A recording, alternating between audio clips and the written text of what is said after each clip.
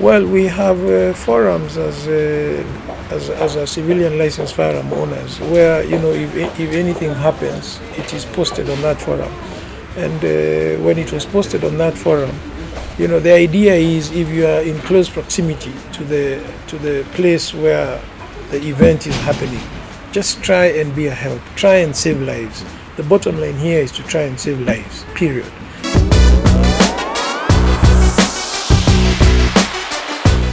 I was driving on Kiambu Road, and by God's grace, I was able to get to the scene within 8-9 minutes. There was no jam whatsoever. So, I got there, I found a few civilians also, licensed firearm owners.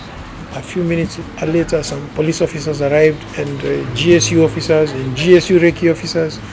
And, we just put ourselves together and said, guys, okay, we identified ourselves, and we said, okay.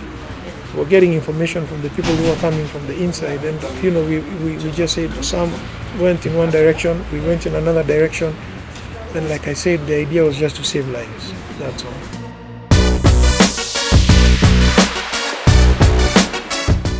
I think by and large the law enforcement officers did a superb job. It's a learning curve. If you look at the response at the 1998 U.S. Embassy bombing, all the terrorist attacks that have been there since '98, to the West Gate, to now Dusit.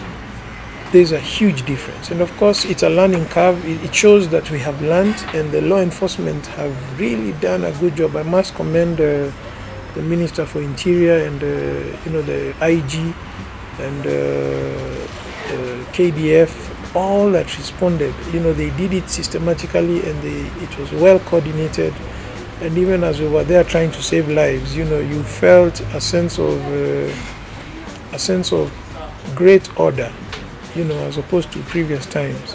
And it was all because they were there and they knew what they needed to do. So,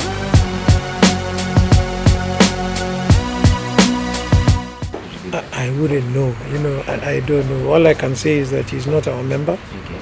Our member have a strict code of ethics.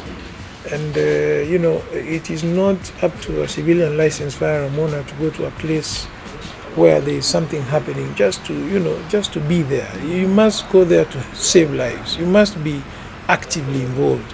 If you have no role, if you don't wish to be involved, then don't go. I think that's the idea. As a civilian licensed firearm owner, an event like that is not an opportunity to go and parade your weapons, and it's not an opportunity to go and be a cowboy. And